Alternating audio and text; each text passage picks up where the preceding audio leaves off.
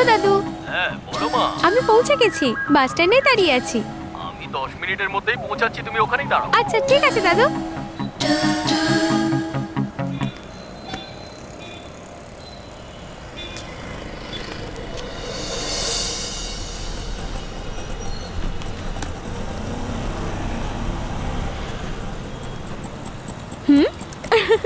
High.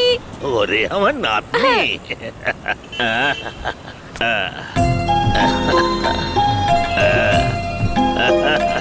কত বছর পর তোকে দেখলাম। কেমন আছিস? ঠিক আছিস? আমি ভালো আছি দাদু, তুমি কেমন আছো? আমার খুব মনে পড়তো। চল চল চল। হ্যাঁ, অনেকটা সময় আমার জন্য অপেক্ষা না না, কোনো ব্যাপারই না দাদু। বস। চলো বাড়ি যাবো।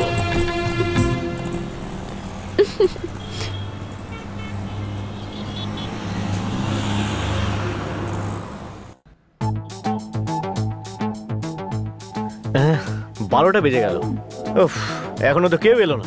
যদি কেউ না আসে তাহলে ব্যবসা কি করে চলবে? এসি লাগানোর পর তো ইলেকট্রিক বিলটাও বেশি আসছে, তার উপরে আজকে আবার চিকেন টিক্কাটাও বেশি করেছি। কে জানে কোথায় ঘুরে বেড়াচ্ছে সব। কি রে ভাই? হ্যাঁ ভাই বল না। আরে কোথায় আছিস? কোথায় ঘুরে বেড়াচ্ছিস তুই? এই তো রাস্তায় আছি ভাই, 10 মিনিটে পৌঁছাচ্ছি। আরে এখানে খুব ভিড় লেগে গেছে। কোথায়? আমাদের দোকানে? একটা কাজ কর, এখানে আসার সময় কিছু মাছি ধরে নিয়ে আসিস। কিসের জন্য? মারার জন্য।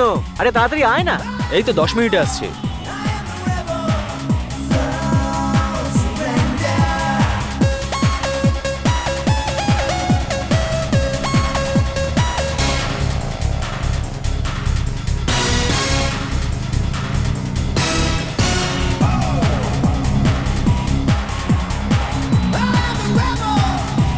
ওই দেখো কিরকম ভাবে হেলে দুলে আসছে। এই এতক্ষণ কোথায় ছিলিস ভাই? ভাই ডেলিভারি করতে গিয়ে দেরি হয়ে গেল। আরে মেয়েরা ডেলিভারি করে এত তাড়াতাড়ি চলে আসে, আর তোর এত দেরি হয় কেন রে? হ্যাঁ এমন মারবো না। দেখ ফোনটা কার, গুলবাজ কোথাকার। ভাই আমার ফোন বাজছে না, হয়তো তোর ফোন। আরে আমার ফোনটা ভেতরে আছে। আরে কোথায় রিং? দেখ তোর ব্যাগের ভেতরে। আমার ব্যাগের ভিতরে? আরে দারুণ ফোন তো, দে দে আমাকে দে। আরে ভাই জানি না কার না কার ফোন, ইয়ার কি মারিস না, দেন আমাকে। হ্যালো, কে বলছেন? হ্যালো, আমি সুধা বলছি। হ্যালো, আমি সুধা বলছি। আপনি শুনতে পাচ্ছেন আমার কথা? প্লিজ একটু উত্তর দিন। আসলে ওই ফোনটা আমার। আমি বাস স্ট্যান্ডে ভুল করে ফেলে এসেছিলাম। হ্যালো, চুপ করে আছেন কেন? কি মিষ্টি গলা, আপনি কথা বলতে থাকুন। বলুন না প্লিজ। শুনতে পাচ্ছি না আমি, বলুন না। কি বলছেন? আপনার নাম সুধা তো? আপনি আপনার ফোনটা আমার বাইকের উপরে রেখে চলে গেছেন, আর আপনি বলছেন যে আপনার ফোনটা বাস স্ট্যান্ডে হারিয়েছেন। ঠিক বললাম তো? যখন সবকিছু শুনতেই পাচ্ছেন তাহলে উত্তর কেন দিচ্ছেন না? ও ফোনটা চুরি করতে চান তাই তো? না না, ফোনটাকে নয়, আপনাকে। আরে ফ্লার্ট করছিস নাকি রে? কি বললেন? ম্যাডাম আমি আপনার মিষ্টি গলার প্রেমে পড়েছি। সত্যি বলছি, কোকিলের মতো আপনার গলার স্বর। হ্যালো মিস্টার, আমার বয়স কত সেটা আপনার জানা আছে? আমার আরে কি হলো রে? এমন ভাবে শ্বাস নিচ্ছিস যেন করোনা হয়ে গেছে তোর। আরে ওর 40 বছর বয়স। আরে তাহলে তো আমার জন্য ঠিক আছে। আরে ভাই ছাড় না, আমাকে কথাটা তো বলতে দে। রাখ ফোনটা।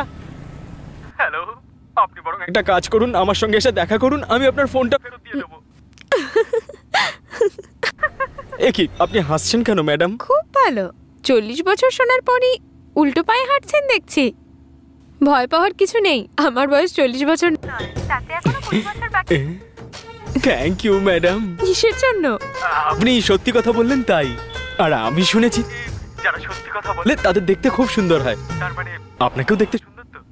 থাক থাক, অনেক হয়েছে। ঠিক আছে, আমি এখানে 1 সপ্তাহের জন্য এসেছি, আমার দাদুর বাড়িতেই আছি। আচ্ছা, যাওয়ার সময় আমি আমার ফোনটা নিয়ে নেব, ততক্ষণ পর্যন্ত আমার ফোনটা আপনার কাছেই রাখবেন। কিন্তু হ্যাঁ, কেন ফোন কেন অফ করে রাখবো ম্যাডাম? আমার মা আমাকে প্রচন্ড সন্দেহ করে, সিবিআই এর থেকে কিছু কম যায় না। কারণে কেন ঝামেলা করব? ও হো। আপনার ফোন নাম্বারটা আমায় দিন, আমি যাওয়ার সময় আপনাকে ফোন করে নেব। ম্যাডাম আপনি অ্যাড্রেসটা বলে দিন, আমি ফোনটা ওখানে পৌঁছে দেবো। না, তার কোনো দরকার নেই, আমার এগুলো ঠিক মনে হয় না। কেন ম্যাডাম?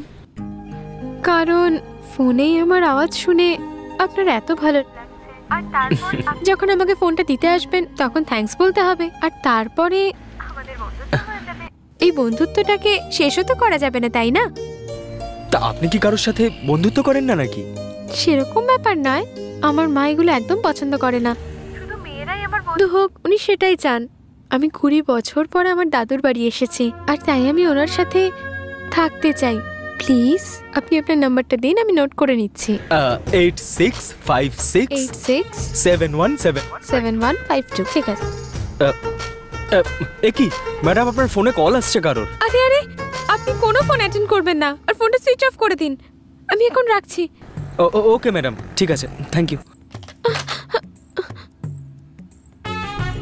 এই কতক্ষণ ধরে বলছিস রে কথা? আরে ফোন মিস হয়ে গেছে, কিসের কথা বলছিস? কে রে মেয়েটা? আরে না রে ভাই, গলার আওয়াজটা এত মিষ্টি, তাহলে মেয়েটা কতটা মিষ্টি? আচ্ছা, কোকিলের গলার আওয়াজ সুন্দর, কিন্তু গায়ের রংটা কালো। আমিও তোর জন্য এই রোদে দাঁড়িয়ে কালো হয়ে গেলাম। চল ভেতরে চল। একদম লোফার কথা কর। বিয়ে হয়নি, এর গলার আওয়াজ শুনি একেবারে। তোর কি মনে হয় ও ফোনটা তোকে ফেরত দেবে? সেরকম কোনো ব্যাপার নয়, ফোনে তো কথা বলে মনে হলো উনি বেশ ভালো ছেলে। আমার তো ওনার উপর যথেষ্ট ভরসা আছে। শুধু তাই নয়, কথা বলে তো মনে হলো আমি যেন কত বছর ওনাকে চিনি। একটু সামলে, হ্যাঁ? ওকে বিশ্বাস করিস বলে ওর প্রেমে পড়ে গেছি সেটা বলিস না।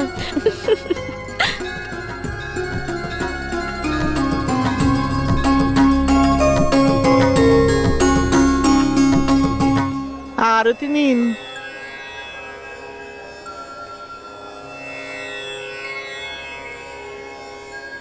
পুজো দেবেন? হ্যাঁ দিন। কি ব্যাপার ভেঙ্কি, তোমার মুখটা ক্রমশ মাংকির মতো হয়ে যাচ্ছে। আমার নাম যে ভেঙ্কটেশ, পুরোটা কেন বলিস না বাবা? 50% ডিসকাউন্টে ভেঙ্কি বলছিস? চারদিকে পাবলিক আছে, ঠিক করে বল। থেকে যখন নিজের ভুলভাল ছবি দিয়েছিলিস তখন পাবলিকের খেয়াল আসেনি? মাঝে মাঝে কথা বন্ধ কর। কিসের পুজো করবি? আমি এই মোবাইলটা করাতে চাই। হ্যাঁ, কি বলি? মোবাইলের? ও মা, আচ্ছা, এটা তোর ফোন নয় তো? 3G নমো, 4G নমো, আসতে চলেছে 5G নমো।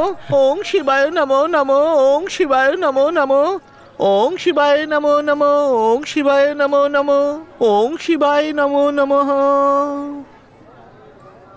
ধরো না একটু, মনে হচ্ছে তো একদম নতুন ফোন এটা। ভোগে পাঠাবে ভাবছো নাকি? সেটা পাইছে। ঠাকুরমশাই, এই মোবাইলটা আমি বাস স্টপে পেয়েছিলাম। একটা মেয়ে ভুল করে আমার বাইকের উপর রেখে চলে ভেঙ্কি, গেছিল। এখন এই ফোনের মিসকেও নিজের মিসেস বানাতে চাইছে। সেসব তো ঠিক আছে, ফোনটা যদি কোনো মেয়ের হয় ঠিক আছে, কোনো মহিলার হলে তবে। তাহলে প্রসাদের মতো তোমার হাতে দিয়ে আমরা চলে যাব। কি তখন থেকে বকবক করছিস? বাজে কথা বলে মজা লাগছে? চুপ কর। ঠাকুরমশাই, ওই মেয়েটা বলেছিল যে ও এখানে ঘুরতে এসেছে, আর যখন ও ফিরে যাবে তখন ফোনটা নিয়ে যাবে। ততদিন আমার সঙ্গে কথা বলতে পারবো তা না। আমি কি করব? সেই জন্য আমি চাই যে আপনি শিব ঠাকুরের এমন কিছু একটা পুজো করুন যাতে সেই মেয়েটাকে আমার চোখের সামনে তাড়াতাড়ি নিয়ে এসে উপস্থিত করে দেয়, আর মেয়েটা পার্মানেন্টলি এখানে চলে আসে। শুধু এটাই নয় ঠাকুরমশাই, যাতে মেয়েটা সবসময় আমার সাথেই ফোনে কথা বলে, যাতে আমি ওর সাথে কথা বলে আমার মনের কথা ওকে জানাতে পারি। এ তো কোনো সাধারণ ছেলে নয়, সবার থেকে আলাদা। ও মাগো, এ সবই তো কলিযুগের খেলা। ভগবান তুমি বাঁচাও। দেখ ভাই, ওই মেয়েটা যদি সুন্দর হয় তার জন্য 100টা লোককে তুই বসে খাওয়া, আর তোর মতো যাতে আমিও সুন্দর মেয়ে পাই তার জন্য আমি জিভে সুচ ফোটানোর মানত করেছি। কিন্তু ভাই, এসব করলে তো ভীষণ কষ্ট হবে, তাই না? তাহলে এসব কেন করবো? দেখ, এই মানতটা পূরণ হবে। চল এখন এখান থেকে। আরে ভাই, তুই কি না এখান থেকে, সত্যি। চল, চল। আরে দেখেছিস সুধা, তুই তো সুন্দরী, তাই এরা 100 লোককে অন্নদান করবে। ঠিক আছে ঠিক আছে, কোনো ব্যাপার না। হ্যাঁ, কালকে দেখবো, এখন যাওয়া যাক।